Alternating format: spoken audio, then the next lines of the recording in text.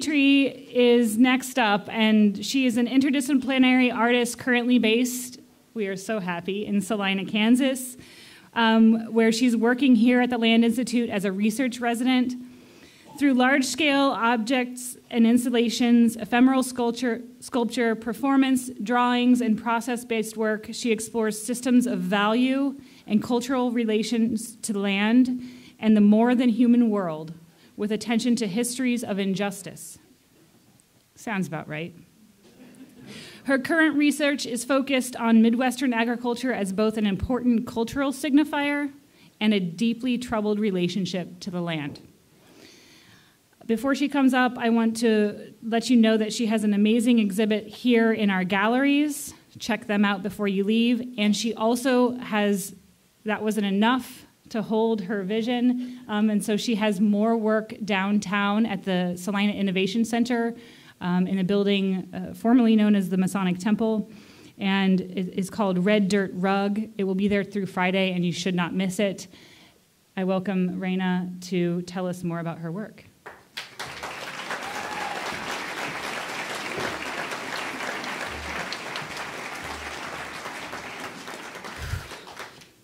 Good morning. It's good to be here with you all on this dirt floor of this storied barn. Dirt floors have certain mythology in my life. I was often reminded as a kid that when my parents purchased the limestone house that I grew up in, it was just the frame of a house with just open windows and dirt floors. So I think about that often. I could easily fill up this time just by thanking each person who has made it possible for me to be here and those who have welcomed me, worked with me, helped or inspired me over the last several months.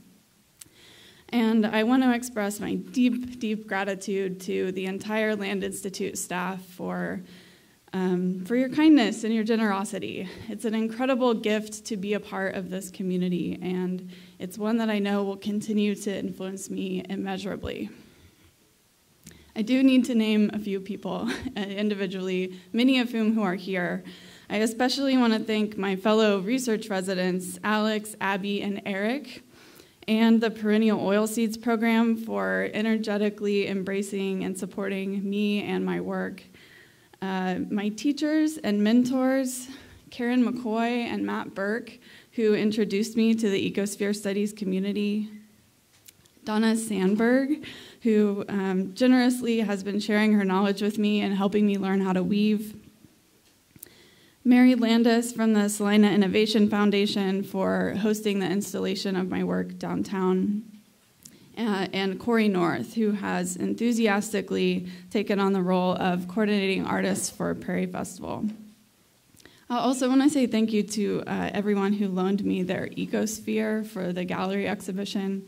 And I am incredibly grateful to Aubrey Streit-Krug for inviting me to come and research here, and for continuing to remind me, both in our conversations and through her own work and example, that we need work that translates and connects and bridges the gap between scientific knowledge and our everyday lives and experiences. Finally, I also want to say thank you to my folks and my partner, Sam, for their abiding support and encouragement. And I want to acknowledge two of my heroes who I certainly could not be here without. Terry Evans, who has contributed her work and wisdom to the Land Institute since its very beginning. Terry has been integral in weaving beauty and art and the importance of close observation into the work of this organization through her own work and by bringing the voices and perspective of many other artists to the Land Institute over the years. And Wes Jackson, who imagined and cultivated a space where science, history, art, and poetry not only could coexist and interact, but must. I'm inspired and encouraged by Wes and Terry's friendship and collaboration spanning some 50 years. If I come out of this experience with just one 50-year friendship, I'll be satisfied. Their relationship is a testament to the necessary work of connecting the threads of different disciplines, or as Wes might say, forcing knowledge out of its categories. It is that spirit that drew me to the Land Institute. My own work is rooted in themes of memory and place, of attention to the more than human world. My practice often involves collecting, processing, and repetition and ritual. I'm interested in reckoning with human impact and thinking about the ways that we process ecological grief in the face of troubled times on a damaged planet. I work with materials like plants and seeds and water and dirt. I transform these things into drawings and objects and installations. I think about the inherent and poetic qualities that live in these materials. For example, seeds not only contain the genetic material of the plant, they might also hold deep temporal knowledge of both human and plant ingenuity.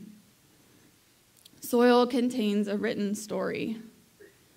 It can be read chemically, biologically, and physically, and it can also be understood emotionally. It is why we are drawn to collect soil from sites of personal or cultural significance. When I came to the Land Institute earlier this year, one of my intentions was to contemplate the symbolism of wheat in this region. I wanted to explore the intersections of agriculture, memory, and emotion. If you grew up in rural Kansas like I did, you probably have a memory attached to the harvest sunset or amber waves of wheat. And given my process-based practice, I thought, what better way to understand wheat than to grow some? And what better place to do it than here? So these themes of agriculture and emotion and memory come together for me in a small bundle of annual wheat seeds that I've carried with me since 2010. It was gathered from the site of a grain elevator collapse that happened in my hometown. And I thought that cultivating some of this wheat might act as a mourning ritual, as a way of processing grief. In terms of growing that wheat, I did pretty much everything wrong. The seed was nearly a decade old, so it had probably lost most of its carefully bred defenses. The seedlings were started in the greenhouse and cooled in the vernalization chamber instead of planting in the field in the fall and allowing them to overwinter. I then transplanted them to their plot in the spring, which I'm told is unconventional. And finally, since I was more interested in beauty and elegy than production or yield, I decided to plant my rows of wheat between the existing rows of perennial gray-headed coneflower. My research plot proved to be an excellent habitat for all kinds of life, pests and pollinators and weeds and rabbits and deer. The deer ensured that I have an honorable harvest, consuming about half of my plants. And when it came time to harvest, the wheat was nearly swallowed up by the coneflower. So what purpose did this experiment serve? And what lessons did I learn? What did I gain from doing this, aside from a sunburn and dozens of insect bites and a small bouquet of wheat? I'm still processing that, but here are some of my reflections. Each time I visited my plot, I walked through the Wahab Prairie, just over here across the road. I studied the plants and flowers. I learned some of their names and marveled at the complexity and changes from day to day. I thought about how so many wheat fields that define the landscape were once prairies that were once oceans. To my surprise, as I paid close attention to these plants, to their growth and structure, my wheat broke free from its symbolism and became simply itself. I marveled as the first seed heads emerged from the stem. There's a brief moment when all of the delicate awns of the spikelets are gathered together in the collar of the flag leaf just before they emerge into that familiar form of the spike. I found myself astounded by the tender architecture of this plant, the result of thousands of years of human and plant knowledge. I realized how delicate these plants are and how much they rely on our care as I carefully unraveled bindweed from thin stems. I found that rituals, no matter how odd they may seem, can be healing. And agriculture involves plenty of rituals, primarily weeding. This work was not really about harvesting a crop. It was about the experience of knowing these plants and caring for them. There's a photograph on display over here in the gallery documenting my plot just before harvesting. There's a small cluster of golden wheat standing erect in the center of the frame, and it's surrounded and utterly embraced by the towering coneflower. Its buds are about to burst into bloom under a blue sky, and the image, to me, appears like a shrine. The combination of work on display in the barn gallery is not a culmination, but rather an accumulation from the last several months of processes and experiments, practices, and collaborations. It's representative of the research process. The show includes work that's made by and with others, meditations on soil loss and formation, studies of silphium roots and their entanglements with fungi, woven forms that double as measuring devices, and drawings derived from prairie plants. It is both exciting for me and scary to invite you into my research process, and I'm grateful for the opportunity to share it with you all. As Rachel mentioned, in addition to the work here in the gallery, there's an installation of my work downtown created for this event. This is the latest iteration of a piece that I've been developing over the past few years. The piece, titled Red Dirt Rug, is an ephemeral sculpture in the form of an ornate carpet. It's made from the iron-rich red dirt of Oklahoma, where I lived from 2016 to early 2019. This work is part sculpture and part performance and meditation. It embodies the complicated history of our relationship to land and the weight of human impact. It questions our perceptions and challenges the way that we ascribe value to land and how we leave our mark. Dirt is embedded with history, both literally and metaphorically, scientifically and culturally. In the words of the soil scientist Henry Jansen, the land faithfully records both our failings and our foresights. Each time I make this work, I contemplate how humans have impacted and altered our world, and I wonder about alternatives. I believe that the human footprint is not inherently destructive. So how can our actions become less violent and more tender and generative? For this particular iteration of the work, I worked on the piece over the course of a week on the eve of the largest climate protest in history.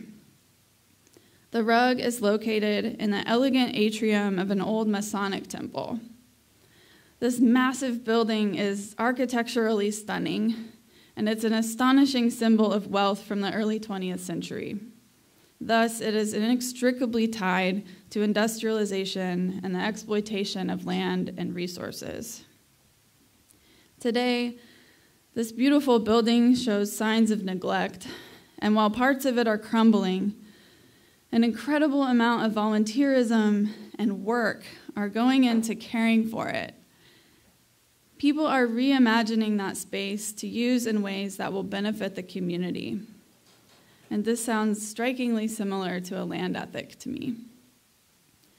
So I invite you to visit this work tomorrow afternoon following the closing remarks. And I also would encourage you to visit an exhibition that's on view at the Salina Art Center, featuring the work of my friend Erin Wiersma. This show includes work created in and with one of the most beautiful places that I know, the Konza Prairie.